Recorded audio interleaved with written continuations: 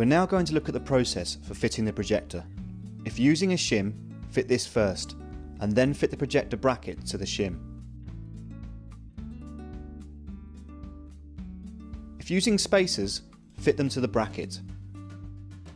Use hand tools only to do this. Using power tools can cause the parts to split and may void the warranty. Fit the light curtain to the bracket assembly.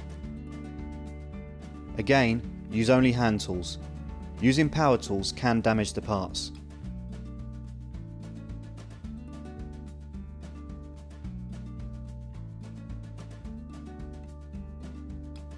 Fit the projector to the projection arm, as per the graphic on page 19 of the install manual.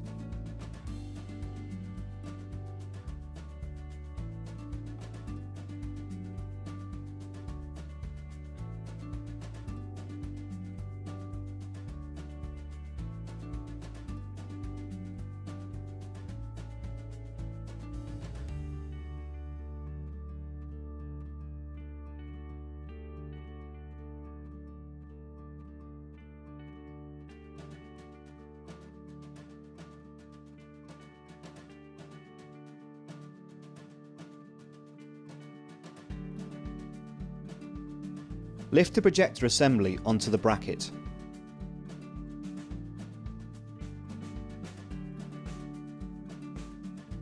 And fit the securing bolts.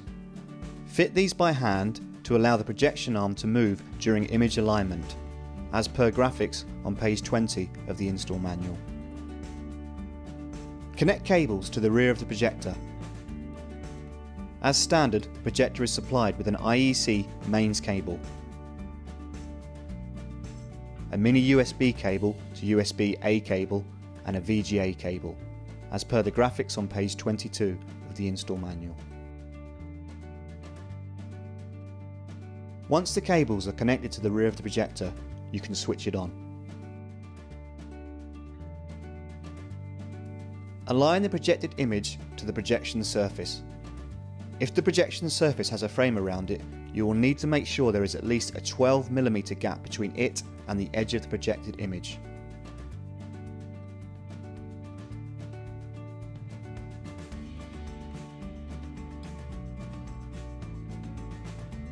Finally, fit the cable covers to the projector.